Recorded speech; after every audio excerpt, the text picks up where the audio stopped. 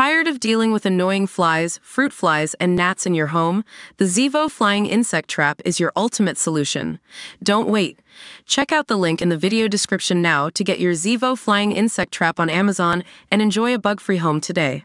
To view this video, please enable JavaScript and consider upgrading to a web browser that supports HTML5 video. Girls Aloud couldn't let their reunion tour end without Cheryl addressing the elephant in the room, that being a viral video.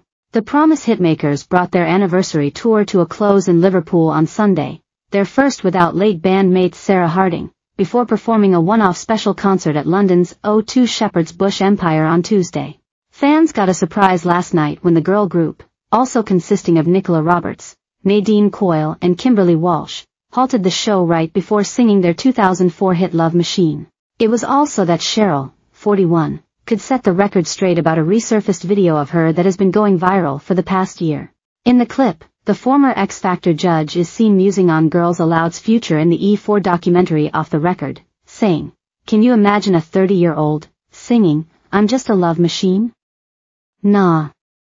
No thanks." During last night's show, Cheryl addressed her iconic quote and told the audience, "Before we move on to this next one, I'd just like to clear something up.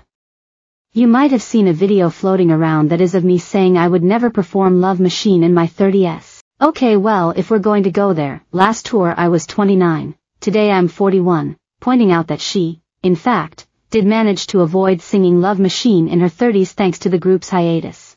It was an eventful tour for the sound of the underground hitmakers, as they had experienced everything from wardrobe malfunctions to forgotten song lyrics and even Cheryl nearly being pulled off stage by an overzealous fan. Oftentimes, emotions were high as both the band and fans mourned Harding's death. After performing Love Machine in Liverpool, the group reflected on losing Harding and their career before singing A Whole Lot of History. Harding died in September 2021 at the age of 39 after being diagnosed with breast cancer. "We couldn't have known then what a journey they would go on as 5 girls, and now as 4, missing and loving our dear Sarah," Nicola told fans at the MS Bank Arena in Liverpool.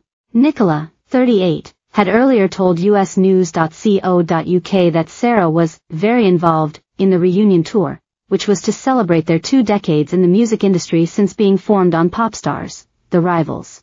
"She's very involved in the show. That was the priority from the get-go," Nicola said.